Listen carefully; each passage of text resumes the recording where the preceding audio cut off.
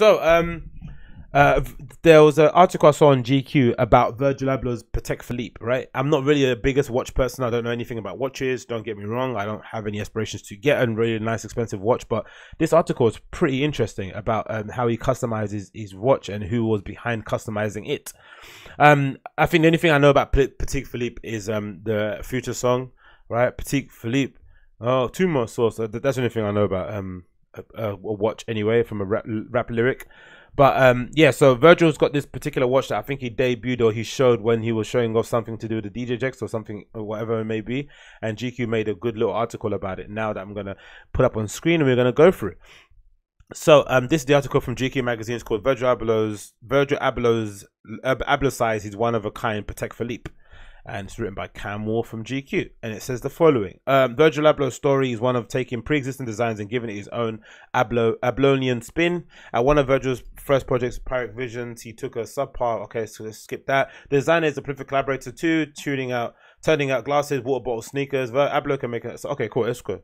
Both Patek Philippe and Virgil's camp declined to comment when asked about its origins last week. But over the weekend, I discovered a likely source: watch customizer Mad Paris. The company's signature style designs involve dressing watches up in matte black, or in black, sorry. Mad Paris sprawling Instagram features watch after watch that looks like it lost a fight to a squid. While Mad Paris founder Pierre Larue coyly says over WhatsApp, "I can neither confirm or deny we made it for him," followed by 4 smiley emojis.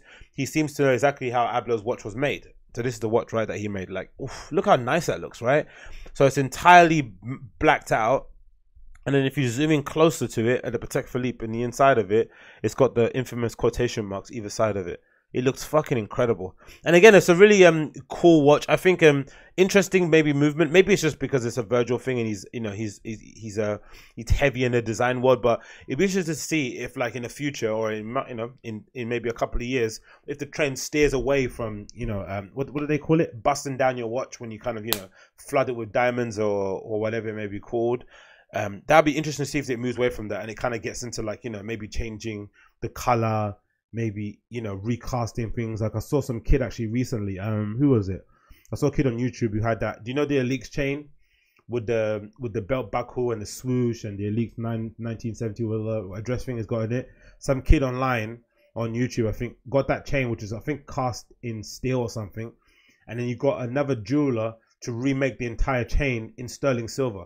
Like, insane, right? So he just got the chain and somehow was able to recast all the links and all the elements, all the little charms or whatever it may be called on it, and redone it. I think as well, on top of that, I think maybe Ian Connor's got that chain, right? And he's kind of busted down. So I'm assuming they put diamonds all over it. I'm not sure how they do that. So it'd be cool to see if they kind of steer away from the whole diamonds, exuberant, flashy things, and kind of steer towards the more, like, you know, bespoke luxury finish. Because to be honest, this looks really expensive. There's no gold, there's no shiny bits on it, but it looks dear, right? It doesn't look like a, I don't know, you know, like one of those watches that people buy when they listen to podcasts. I don't know what the names of them are, but it doesn't look like any of those, right? It looks fucking expensive. It looks dear as fuck.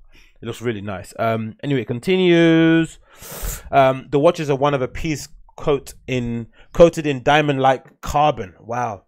Look closely into the darkness and you see a pair of tiny quotation marks around the Patek Philippe logo, right underneath where the 12 o'clock indicator is typically found. Leroux says the process of blacking this particular watch out took 2 months. First, we need to buy the watch, which I didn't know. I didn't think that was a thing, because I think a lot of people do that in sneaker customization, right? See customers. I remember, I think there was a period of sneaker customization where for the most part, you'd go with them with your shoe and they do it for you. But I think nowadays they have to source the shoe. It's a kind of full, it's kind of a full pack service, right? From the beginning to the end, they'll source the shoe for you, or get a shoe that's more, you know, that's more applicable to the design that you want, and then kind of build it from the ground up. I'm assuming that's what they do, and it's probably the same sort of thing, right? You kind of disassemble it for its components, and then you kind of put it together. Because again, in the beginning, there was a period of time where people were just like, they'd place the bits of material on top of the actual original material. But I think some of the best sneaker customizer probably replace the panels, right? They're full on cutting and sewing the entire thing, which is an insane endeavor to do. But again, this is why the internet is amazing, because you can find these people out there, and if you have the funds and you have the time, they can make the thing for you. Blacking it out. First, they got to find the watch. It's not super easy these days. Leroux explains the watch, the Patek Philippe Nautilus 5726 with an annual calendar alone costs $45,000. After Leroux can get his hands on the nearly 50 grand piece, it goes into the Mad Paris workshop where it's completely disassembled. This is the only way to ensure every nook and cranny of the watch is voided of color. Those small pieces then used, they need to be washed, polished, brushed, or sandblasted before they're coated. Yeah, that's true, because I remember there was a period in time when I wanted to get a fixie bike, and I remember there was a particular place, I forgot what it was, where they used to do they used to be able to, they could spray paint, or they could paint your frame, right, in whatever color you wanted, right? And it was, you know, obviously the prices were, you know, astronomical, but they could do a really good finish about it for it, and the whole entire premise of it. But one of the requirements was that you have to disassemble your bike. And I remember, you know, I'm not the most adept at fixing bikes myself or building them from the ground up, and that's where I kind of stopped. That was my stumbling block.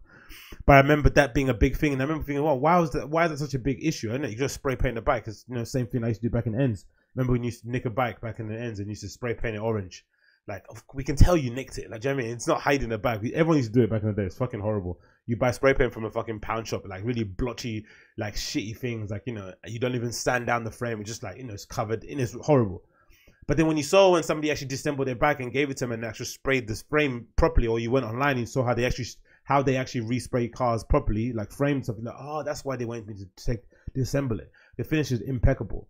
So I can only imagine how much work it must take to disassemble a watch that doesn't necessarily want to be disassembled, right? They sort of like hide all the nicks, they hide all the bits and pieces that kind of allow it to be disassembled, so it kind of looks flush, looks like it just came out of the fucking computer, it's assembled. But obviously it hasn't been. But yeah, that looks cool. The fun starts once all the pieces are broken down. They go into a specialized vacuum chamber. The handles of the coating handles the coating process like an easy bake oven for high-end watches. After preheating, a gas is released into the chamber that covers the pieces in watching completely. The process has a very cool name that doubles as a moniker of my favorite future hardcore band, ionic pulverization. After the pieces are coated, the watch is put back together again by hand. In special cases, the watch's dials is customized with Abloh's watch. Some mystery still remains of the final step. When I asked how the question marks are made, Lou simply sends back, who knows. Wow, super cool. And then I've got the actual guy's Instagram here as well. We can actually check it out and see what he's doing. Mad Paris Workshop.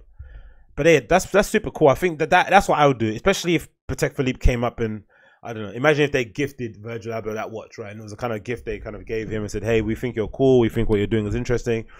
And that's the first thing I would do. I would just get fucking one of those watches and just completely black it out, make it look amazing. Or if anything, maybe black it out and have like a nice gold rim or silver rim outside of it. That would make it super cool on the actual watch dial. Actually, there's one here that looks like it. Not this one. Let's put it on the screen. So this is what is this one? A deep sea. Wow, black and green deep sea. That looks fucking beautiful. The dials are green. That looks incredible. These are awesome. And these are the kind of watches that Rolex are probably not going to make in these sort of colorways, right? They're a little bit too garish for Rolex, I'm assuming. But I'm not sure. I wonder what watch enthusiasts think of these kind of watches. Do they like them? Is this kind of a spit in the face for the watch community? Do they like, ugh, this is like, you know, selling ourselves out, it's cheapening the product? Or do they think it's like, you know, the ultimate sign of not even a flex, the ultimate sign of ownership? Because you're not going to resell this, right? Because when you see John Mayer talking about his Rolex watches, he's got loads of vintage watches that he's kind of collected over time that, you know, there's some of them still have the original packaging or receipts and shit, so you can resell that easily.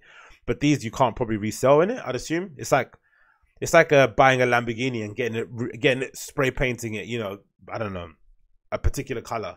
It's kind of, you know, you're cheapening the value, but you're also confirming to people that you want to keep this car forever. So I'm assuming the same thing with the watches, right? Because not a lot of people would want a black and green Rolex deep sea, would they?